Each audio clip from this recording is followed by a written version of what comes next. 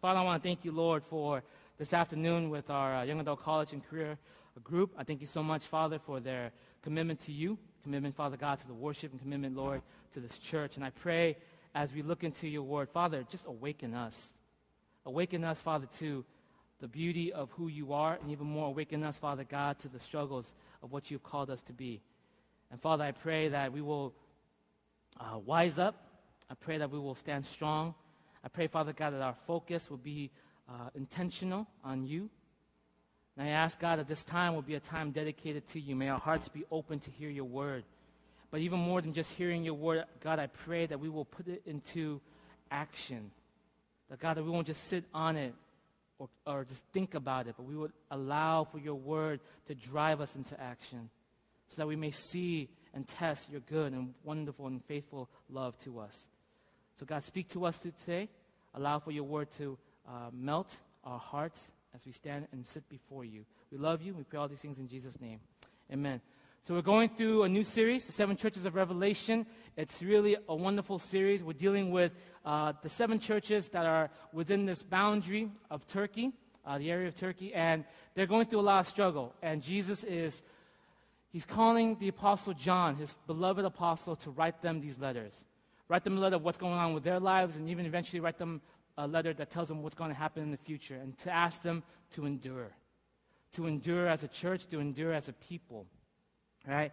And one of the things that he begins to express to them is this: I know that you have fears. Everybody has fears. You have fears. We all have a journey of fears in our lives. Whether it be you fear your family, whether it be because you fear the loss of your self-value, your pride, whether you fear being shamed before people, whether you fear losing money, whether you fear your independence being lost, whether you fear anything. Everyone has fears. Your fear of not being loved, everyone has fears. And some of us, our fears are so debilitating that it causes us to come to a place where we will really actually disobey God in order to hold on to what we really want. Jesus comes and he says, I understand that you have fears, but I want you to understand something. More than fearing that, you should fear me. More than fearing those things, the loss of those things, you should actually fear me. See, those things, yeah, they can probably mess you up physically, mess you up in this lifetime, but fear me, the one who can actually mess you up physically and spiritually, right? You should fear the loss of me, not the loss of that. And he shows himself to John in this extraordinary, powerful, extravagant way, and John fell dead at his feet almost. And the reason for that was this: Jesus wanted to show John and for John to express it to the churches. Fear me not because I want to lord over you and kind of tell you what to do. Fear me because in me, all those other fears are put into perspective. That I am that powerful. That you do not have to worry about what's going to happen with your family. That you don't have to worry what will happen if you lose this. Actually, if you lose that, you will gain life. The Bible says what? Those who give their life will actually gain their life. But those who keep their life will actually lose it. See, Jesus is calling his people to surrender their self-worth, their self-value, to surrender their pride, surrender everything that they claim as important. Let it go. Receive me. And in receiving me, there is life. Right? Do you believe that I'm powerful enough to make it happen? Do you trust that I can actually make your life well? That I can put all those things in the right perspective? Jesus says, fear me. We all have fears. And today, as we engage in the next church, as he writes the first letter to the church of Ephesus, he begins to call out specifically their fear. He begins to call out a very strong issue that they were dealing with. And I think it's an issue that maybe our church sometimes deal with as well. And as we look into this church, as we look into its dynamic, we're going to see that. And we're going to maybe draw some truth out of this time. So open your Bibles to Revelation chapter 2. In the pews in your Bibles, it's on page 861. Okay, 861 is the bottom right on page 861 of your pews in your Bibles, last few pages. I love those Bibles. We just got them. Use them, okay? If you don't have a Bible, it's yours. Keep it. If you do have a Bible, don't steal them, okay? It's bad, all right? So open your Bibles, page 861, Revelation chapter 2, to the church of Ephesus. The church of Ephesus. Take your time, don't worry. I like to hear Bibles flip. It's beautiful, beautiful. Revelation chapter 2, check it out.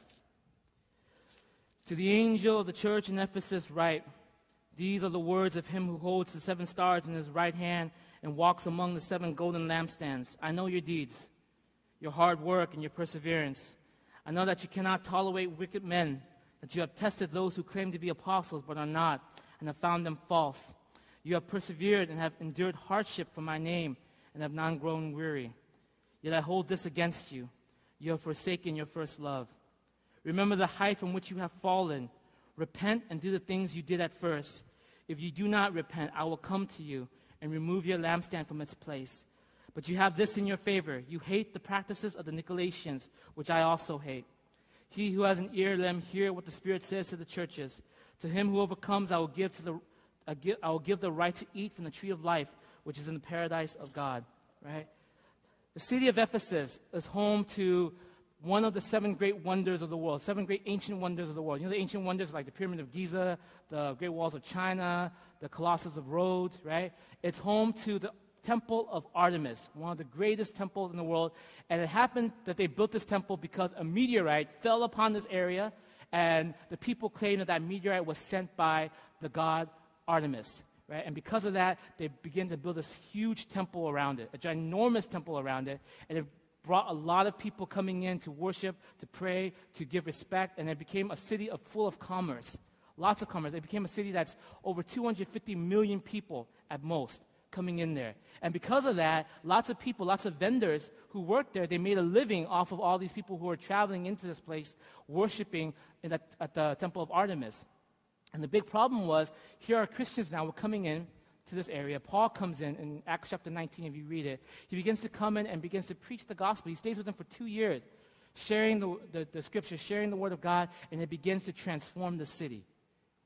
People were beginning to come to faith in the big cities, not in the small rural areas, but actually in the big cities. People were coming to know the Lord, experience who he is, and changing their life around. And because of that, lots of people stopped worshiping Artemis. And a lot of these vendors were upset, angry, and really started persecuting Christians all over the place, especially in Ephesus. Right? They persecuted them because of these people, of them losing their money. They persecuted because these Christians ended up loving the poor, and these poor people were coming to Jesus Christ rather than going to the Temple of Artemis. And that was not good for them, to these vendors. And so persecution broke out among Christians. And so Jesus writes to them, and he commends them for this. He commends them for enduring hardship. He says, I know your deeds, your hard work, and your perseverance. Right? You have persevered and have endured hardship for my name and have not grown weary. Day in and day out, they face all of these perseverance, and yet they continue to grow as a church. Okay? And one of the things on top of that they were so good at was this. Because there was so much persecution from the inside, they began to grow stronger within themselves. They began to grow stronger in God's word. They began to test everything that people were saying. In a big city, you begin to have lots of different teachers and a lot of different people coming in and sharing things to you. And because they were devoted to God and to his word, they made sure that everything that was said to them, they tested it through God's word. They made sure that it was true. They made sure that these people were actually speaking God's word rather than speaking their own opinions, right? And what they found out was a lot of these people came in and said, I'm an apostle for Jesus Christ. Let me share with you some words. They spoke these words. The people of God at Ephesus realized, you're not an apostle. You are a, what's the word? You are a not real person. You are a false prophet. You are a false prophet. Heretic, oh my goodness, right? You are a false prophet. You're not speaking God's word honestly here. And they fought against them. They actually kicked those people out, right? Do you know how crazy it is when someone comes and preach and then you as a people of God stands up and said, you're a false prophet. Get out of my church. It's intense, right? It's an intense moment. But these people, they were so devoted to the word of God that they were willing to do it. Let me tell you how crazy. Can you guys imagine this? Let me give you an example. When I was in seminary, my first year in seminary, I wrote a paper on the book of Malachi, right? I was writing this paper in the book of Malachi. Malachi has 4 chapters, right, that you have to write through. And I was watching one morning on the channel TBN, channel 40, channel 40 or 44, Trinity Broadcasting Network. You know, those guys that look really sharp with their Armani suit, red tie, like bleached teeth that like shines through the camera. And like hair combed back, and they're all tan, right? And like he's talking with that voice that's like sounds so melodic and so like godly at the same time. You're like listening, you just melt into this person's like voice, right? And I remember as he was preaching, he was talking about Malachi, and Malachi is really talking about offering and giving, right? And he was telling the people, and I think it was one of those channels where they were preaching this gospel about, hey, if you give to the Lord, He will bless you more. Even if you have nothing, continue to give to me or to us, and God will bless you, right? That's that prosperity gospel idea. And so he was preaching, and he was sharing it, and then he began to start saying stuff. And I was listening. I was like listening in the background, but he started saying like, in Malachi chapter 5, the Lord said, blah, blah, blah, blah, blah, blah. And he said something, and I was like, whoa.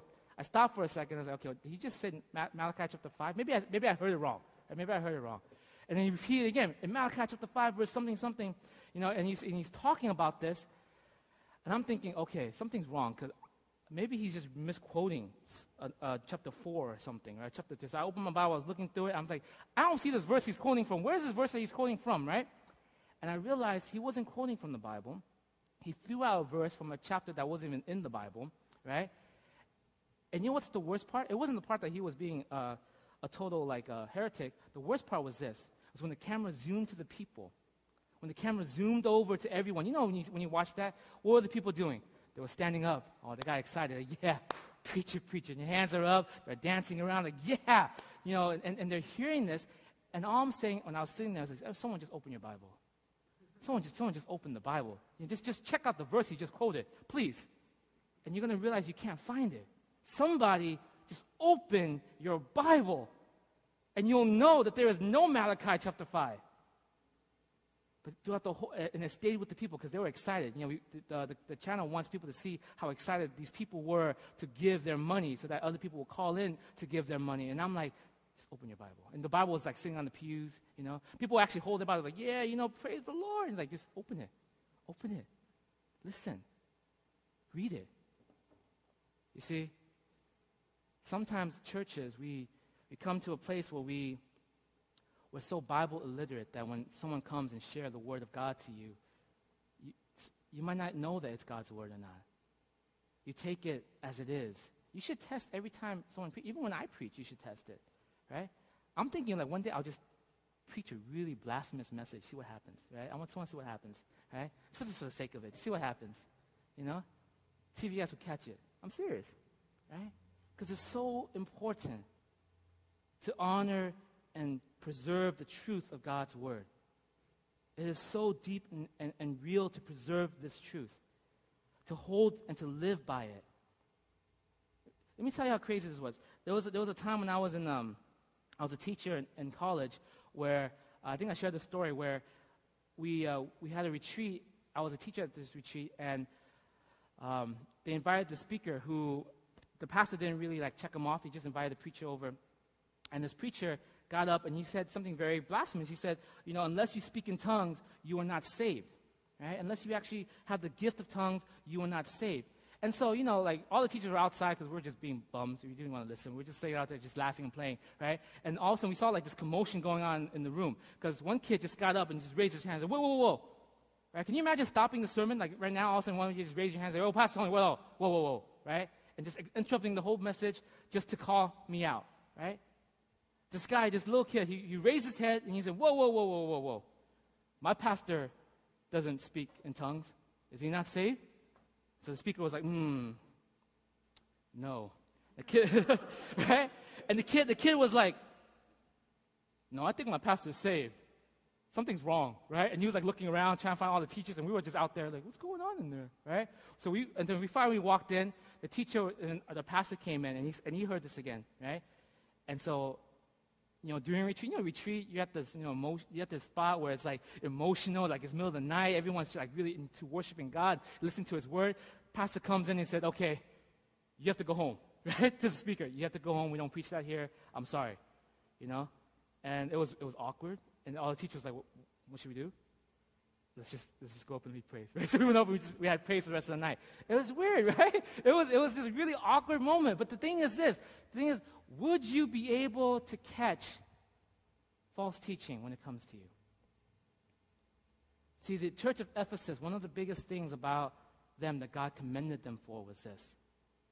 Not only did they persevere among all the persecution, they knew God's word so deep that when it was spoken wrongly or spoken falsely, they called it out. They fought them, right? They fought them tooth and nail. Truth of God's word before everything else. Now but that's not where my main part of this message is going. That's where the commendation, this is where God is giving them props, right? But where I'm going at is where God actually begins to give them a criticism, give them a harsh criticism. This is what he says in verse 4. He said this, I know all those things, I know your deeds, yet I hold this against you. You have forsaken your first love. You have forsaken your first love. Remember the height from which you have fallen. Repent and do the things you did first. If you do not repent, I will come to you and remove your lampstand from its place. You know one of the biggest problems in the church when you get to become very intellectual? When a church begins to be actually really smart, right? When the church actually begins to know their Bibles and know their truth and know how to articulate their faith and know how to stand up for their faith. You know one of the major issues that comes up afterwards? They forget to love. Knowledge puffs up, the Bible says. Love builds up. When a church gets really smart, which is not a bad thing, but sometimes they take their smart, they become prideful over it, and they forget to love. See, the church of Ephesus, they fought tooth and nail, people who were persecuting them. They strengthened themselves up. They continued to walk in faith. When false prophets came in, they rebuked, they walked away. But as they began to be so strong and began to fight so many people, they began to be suspicious of everybody else, of what everybody else is saying. They began to start condemning. They start criticizing. They start feeling bitter towards other people's actions that doesn't end up holding weight to the truth of God's word. They begin to look down upon them. See, when truth begins to embrace a person's tremendously like this, and you don't temper it with love, with spirit, what happens? You become prideful, and love goes out the window. See, Jesus called out this church because why? They've forgotten to love. They've forgotten what it means to love people. They've forgotten what it means to love God. They served God, but they did not love God. They did what God asked them to do, but they did not love God. They've forgotten what love to God looks like. And because of that, they've forgotten what love to people ought to be. See, this is what I'm going to be focusing on today is this, love. Right? The call from this church was to remember your first love. What does that look like? How can we as a church begin to see this? How can we as a church begin to live a life of truth and love here? I got 3 points for you guys, okay? For us to grow and learn from the church of Ephesus. The first point is this, truth and love. Truth and love. You got to speak truth and love. Let me tell you something. When you begin to know God's word, when you begin to actually understand what he says about the human heart, the human spirit, when you begin to understand what he says about the condition of humanity, and you know the truth of it, and you know the call that he's given you to live by, and you see a brother or a sister who is living against that, or in rebellion of that, or in disobedience of that, you have 2 options. One, right, you show them no love. This is how you show them no love. You go up to them and you rebuke them in anger. You go up to them and you tell them you're an idiot. You go up and you tell them, and you basically, instead of loving them, you condemn them for what they've done. Right? You speak the truth, but you're condemning them with the truth. Okay? That's how you show no love. The second way you show no love is this. You don't even bother with them. You know the truth. You know they're walking away. You know they're in disobedience, and you keep quiet about it. Because in your heart, you're thinking, I don't care. Whatever. You see, one of the big issues for the church of Ephesus was this. They've forgotten how to love people. When they begin to rebuke their brothers and sisters, they didn't just rebuke in love. They condemned them by the truth. They condemned people by God's word.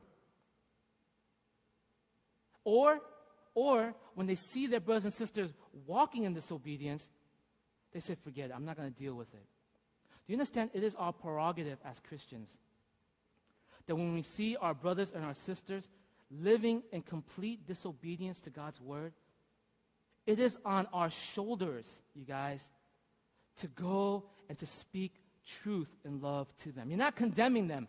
I'm not telling you to go there and condemn them. Speaking truth and love is one of the hardest things to do as a believer. That's why you got to really think about what you're going to say before you actually go and say. You don't go with anger. You have to really sit down, pray about it for quite a while, and then go when your heart is right, when you're really about to go and say, look, I got something to say to you. You're not going to like it, but I love you. I see this hurting you, and I want to express God's truth to you about it.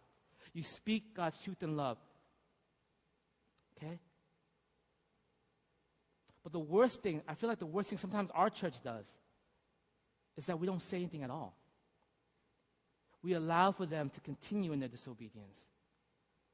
Either we're afraid to call them out, we're afraid to speak to them, we're afraid to sit down and have this conversation with them, or, right, the reality is we just don't care.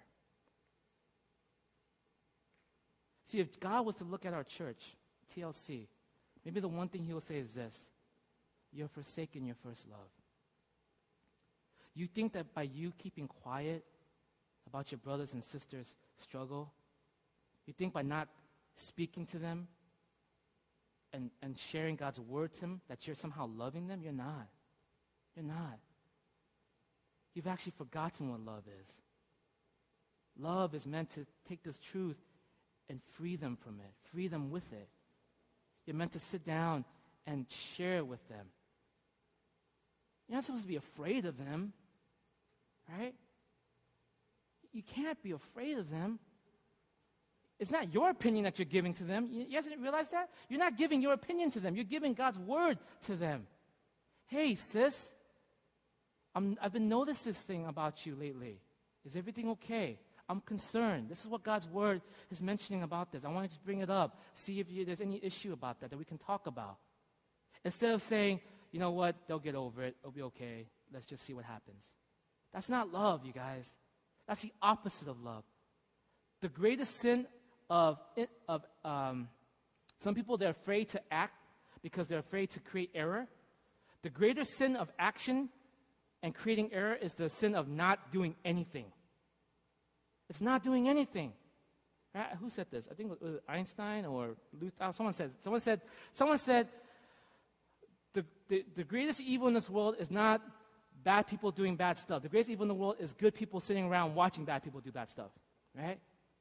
It's that you sit around and you watch your brother and sister dig themselves into these holes that they can't get out of. And instead of actually going to them and speaking truth and love with them, you just watch them do that. That's not love. And you really got to check your heart. You really got to check your heart. How many of you guys have done that? Like maybe you're hanging out with a bunch of friends and just like one person just seems like really odd, right? Like something's really wrong. But you just like, oh, forget it, whatever, right? Let's not deal with that. Instead, you should sit there and be like, hey, let me think about this. Right? Something's wrong. Let me take some time, figure things out, and let me approach them with love and share these things with them. See, Jesus was calling out the church of Ephesus. He said, you guys are great. You're dutiful, you're faithful, you're serving, you're enduring. You're even fighting off false prophets. But the one thing you have forgotten is you've forgotten love. You've taken my truth, you've boasted your head with it, it's become this huge head knowledge, and you've used it. Instead of loving your people, you've used it to condemn them, or you've actually just turned away from them. That's not love, right? How can we learn from the truth? How can we learn from the church of Ephesus? First, truth and love. Second, the compassion versus contempt. Compassion versus contempt. See, one of the things what happens when you begin to get a little bit prideful about God's word, when you feel like, you're pretty assured of your salvation, right? One of the things that ends up happening that you're so sure of your salvation that you begin to judge everyone else of their salvation. It's like, they're not saved, right? I know they're not saved. I see no fruit from their lives. They're a bunch of hypocrites, right? One thing, when you begin to be so sure about your salvation, you begin to judge other people of their salvation. You begin to judge them for what they do and what they do not do. You begin to judge them for their action or inaction. You begin to judge them on how they act before you and what they say before you. You show them contempt. You may not say it out loud, but you think it in your head. You act contemptible to them. Rather than what? Compassion. You see, if your salvation is real, if you've really encountered Jesus Christ, the Lord and Savior of the Scripture, the one who created all things, one of the things you would guarantee have is compassion. Because you realize something. How dare I look upon my brother with contempt when I know myself that I am a sinner? Isn't it funny that we can call out every sin in everyone else, but when it comes to our sins, we can make 1,000 excuses for it? Does that make sense? It's like we can call out every single wrong sin in everyone's life, but when it comes to our life, we make 100 excuses for why it's acceptable for us to continue to do what we're doing. You see, instead of showing compassion, we show contempt. Instead of showing care and love and understanding and grace, right? We point fingers, we mock, we judge, we feel superior. See, the gospel, as Jesus speaks to us, as he calls out the church in Ephesus, was this. You look at your brothers and your sisters, and you look down upon them. Yeah, I know you're smart. I know you're smart enough to know God's word so that you can kick out any false prophet that comes to your church. But your smartness, your intellect, your intellectual arrogance have cost you your love. Because you think that you're so great of how smart you are and how holy you are, but you forget how messed up you actually are yourself. You see all the wrongs in people, and you forget the wrong in you. Compassion is what he's asking for.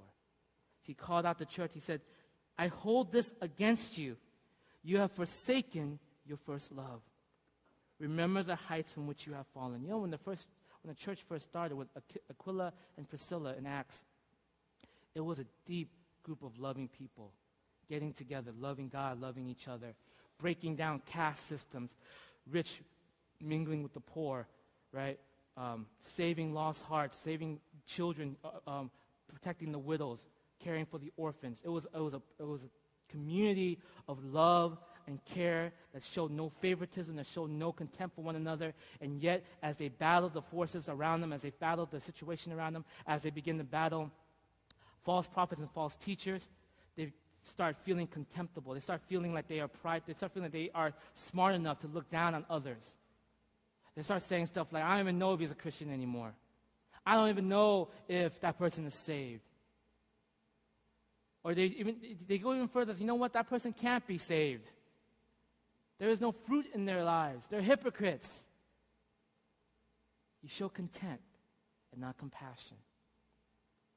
What you should be saying is this. How can I look and see the speck in my brother's eyes when I can't even see the big old plank in my eyes? Right?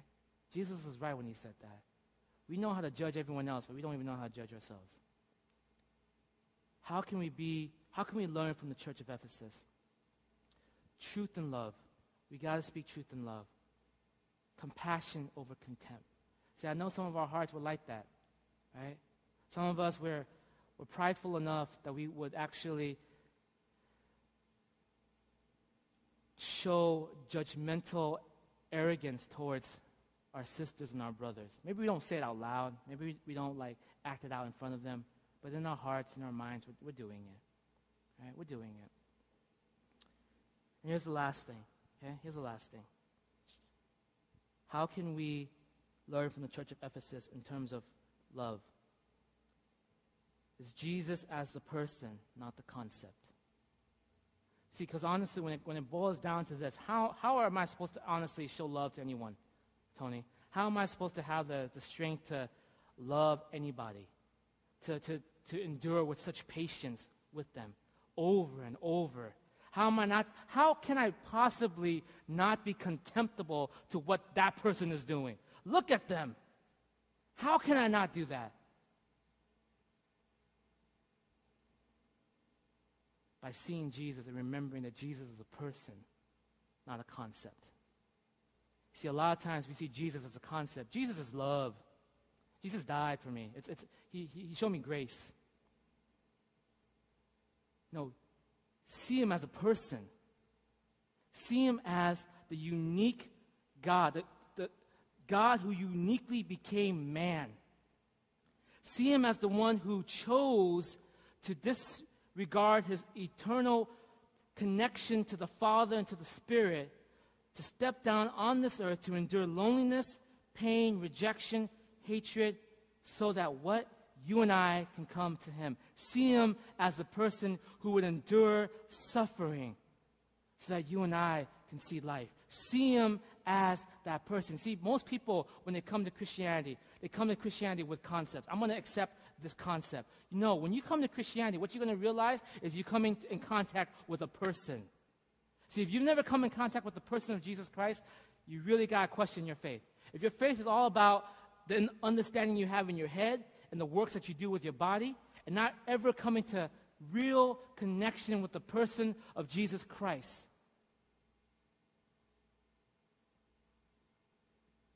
you fall into this category of church. You have forsaken your first love.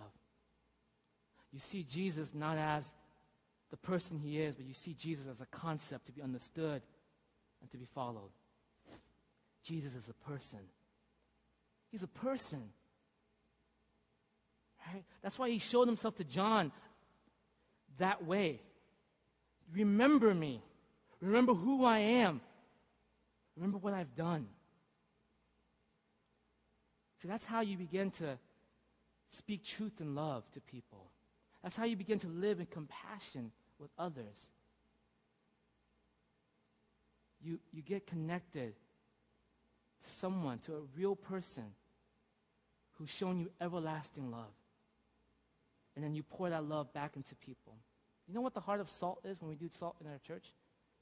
Yes, it is to teach truth and it is to be discipled. But the real depth of salt is this.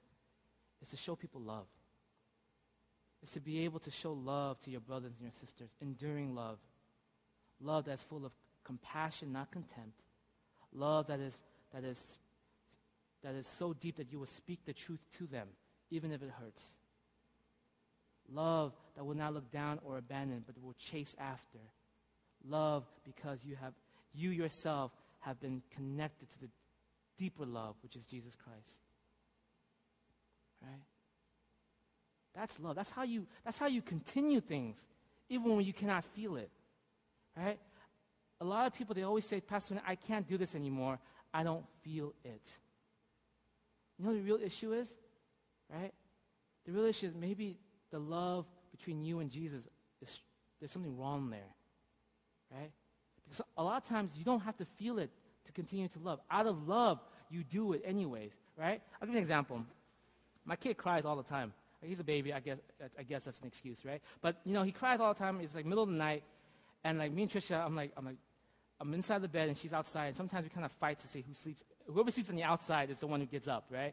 So sometimes she kind of crawls over and she kind of rolls over me so that I will be on the outside, right? So that way I can like get the kid, And in my head, every time he wakes me up, because I don't take naps very well. People take naps well. I don't take naps well. If I nap, it's 8 hours straight, okay? It's no such thing as like 1.5 hours and then wake up and do my thing, okay?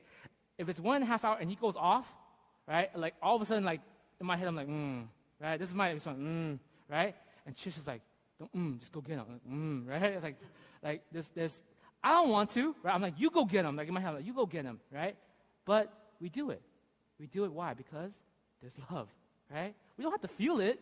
We don't have to feel like, oh, I love you so much that I have to wake up and go. Honestly, right? You're gonna be like, I'm upset. You're waking me up. Why can't you just sleep through the night, bro? Right?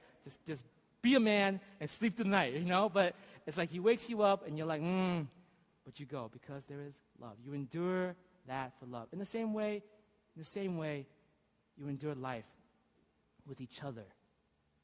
You endure life with each other. You endure life before God. I don't feel it today. But out of love, I will do it. I don't have that that feeling of wanting to. The stars aren't aligned correctly today, Tony, right? Don't you feel that? Like sometimes things have to run perfectly before you can actually sit down and pray, right? It's like, oh, I can't pray right now. Why? Things just don't feel right, right? It's like, so when are they going to feel right, you know? It's like, I don't know. When they feel right, I'll sit down and pray. And it doesn't seem, you should sit down and pray, right? Sit down and pray because of love. I don't feel it, God, but I want to know you. And we continue that, right? You obey not because of how you feel, you obey because of love, right? When you speak truth into people, you don't do it because you feel like it. You don't do it because you want to condemn them. You do it because God said, carry the burden of your brothers and sisters. Do it out of love. When you begin to live together and be together long enough, and all these flaws of one another begins to show up, and we see it, and we get annoyed by it, and we're upset by it, and we begin to feel like content towards each other for it. Right? The Bible says what? How can you look at your brother with evil when you yourself was the product of evil? That you yourself was the product of grace, that you were saved by grace itself. So how can you look at your brother with contempt?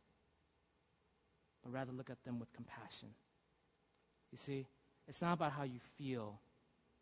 It's about trusting and loving the one who has loved you first and loving him through that, and loving people through him. Right? The church of Ephesus, you guys, they were a good church, really powerful church. From that church, great things happened. They were a great church because in the midst of persecution, they stood strong. In the midst of all these people coming in and trying to deceive them, they were smart and wise enough to block all those people out. But the one thing that they have forgotten, the one thing that God holds against them is this: you have forgotten how to love. TLC, I pray above all things that we will never forget how to love. That we will call each other out in truth because we love. That we will learn to show compassion to each other in spite of the other person. You don't show compassion to someone because they deserve compassion. You show compassion to them in spite of what they deserve. That's real compassion. That's real love.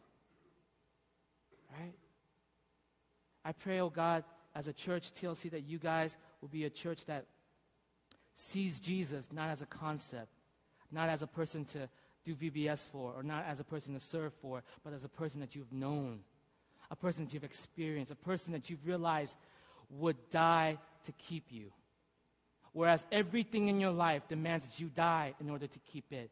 He and He alone is the only person who said, I will die to keep you. Think about it.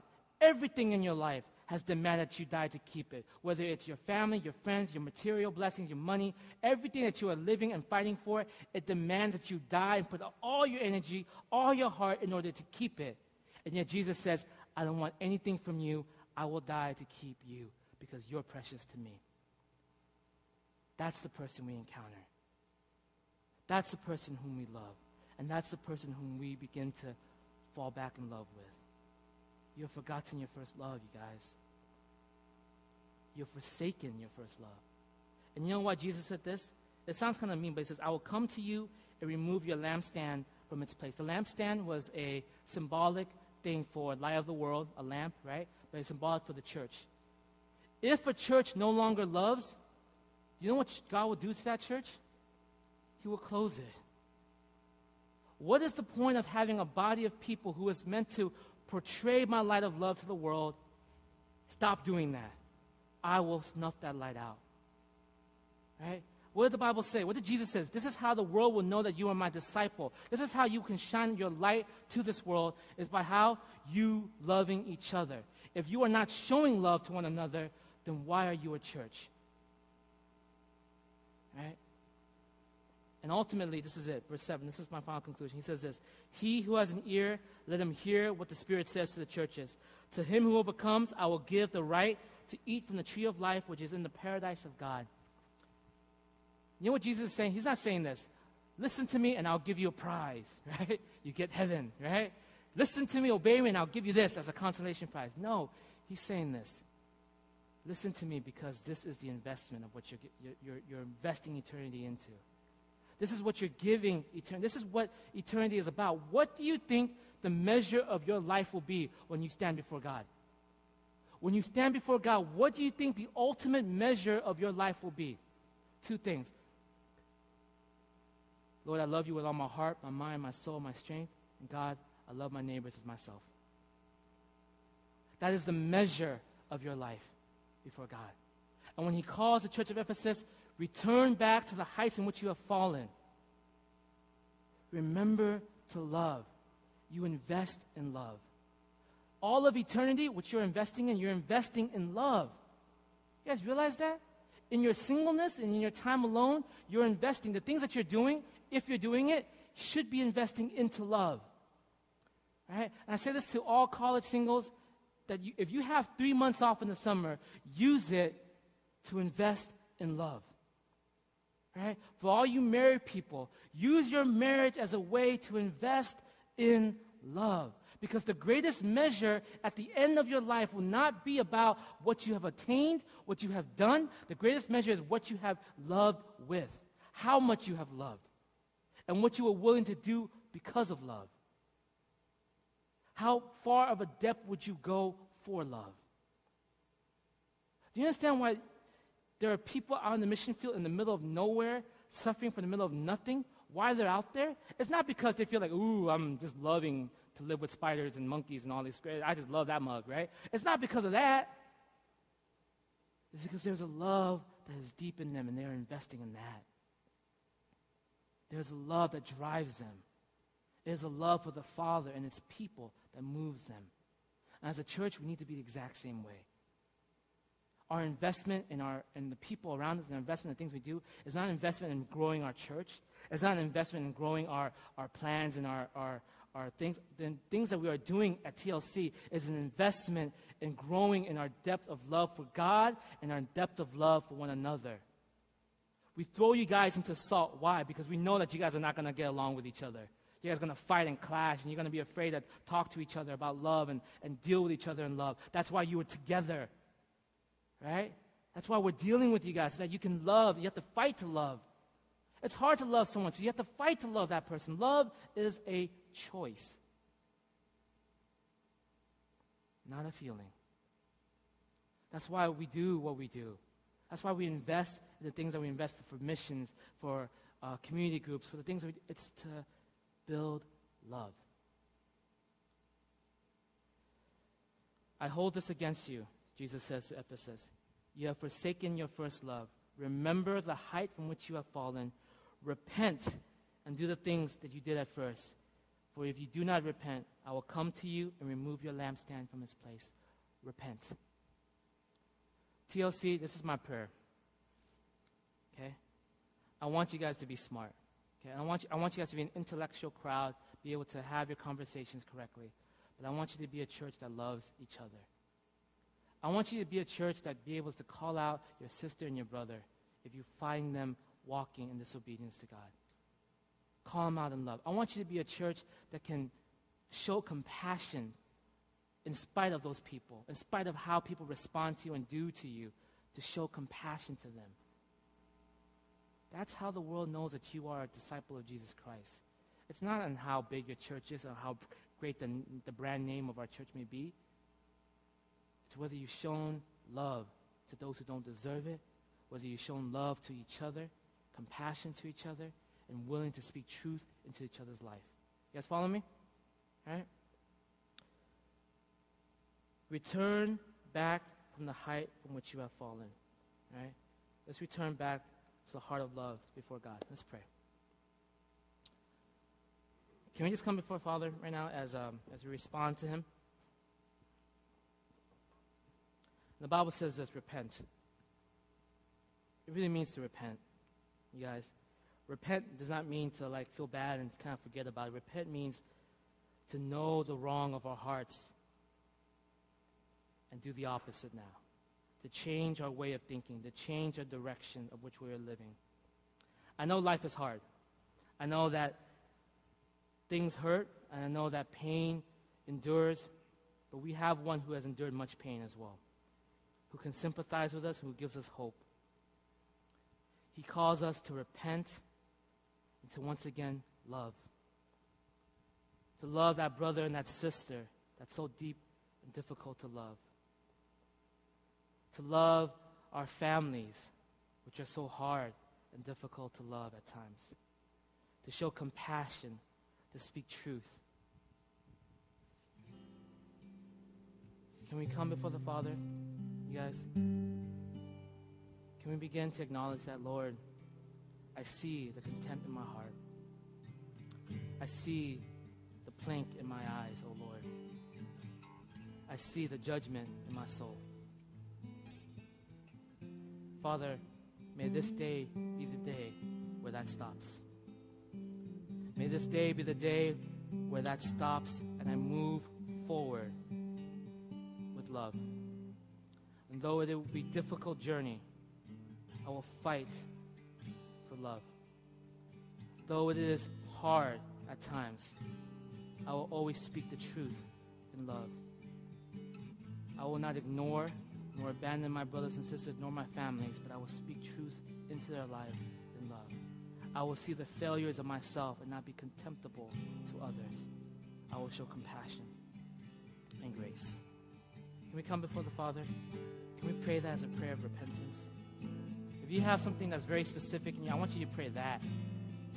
Something that's very specific in your life that maybe you're dealing with right now. Maybe it's a person in your life. Maybe it's someone that's been really difficult. You've actually vocally been contemptible to. Repent of that before God. I know that you're smart. I know your deeds. I see your deeds. But this I hold against you. You have forsaken your first love. You have forgotten how to love. Let's pray.